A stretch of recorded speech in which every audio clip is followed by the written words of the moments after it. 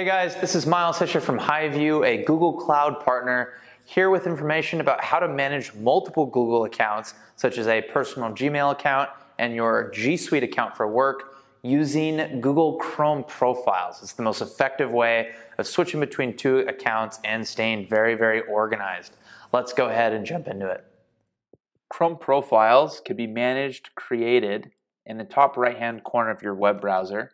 In this case, you'll see the name Roger Martinez. If you're working on a Mac, the name of the profile will display. If you are working on a Windows machine, you might need to select a little person icon to get this drop-down menu here. As I've clicked into this drop-down menu, you'll see other Chrome profiles. Keep in mind that each Chrome profile is a unique instance of the Google Chrome browser with its own settings, logins, passwords, bookmarks, and themes.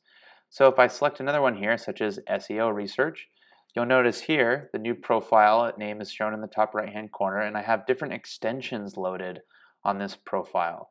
When you load a new profile, you cannot drag the tabs between other profiles, for instance. I'm going to exit out of that now.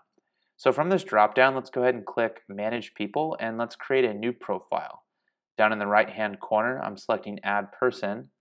We'll call this New Chrome Profile for personal use. I'll select a little icon and click Add.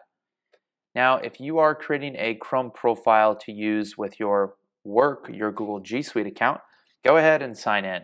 That allows your administrators to push out certain Chrome extensions and ensures that you can more easily access all the applications that you need.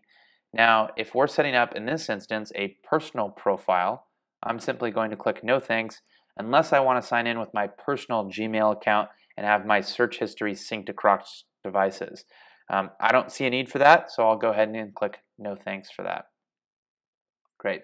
So now I have this profile. I can do all my personal browsing here, check my Bank of America, have my own set of history here, and then at any time, I could close out of this browser or simply click the drop-down and select a new profile from there. Great. So that's a quick overview of how Google profiles are used.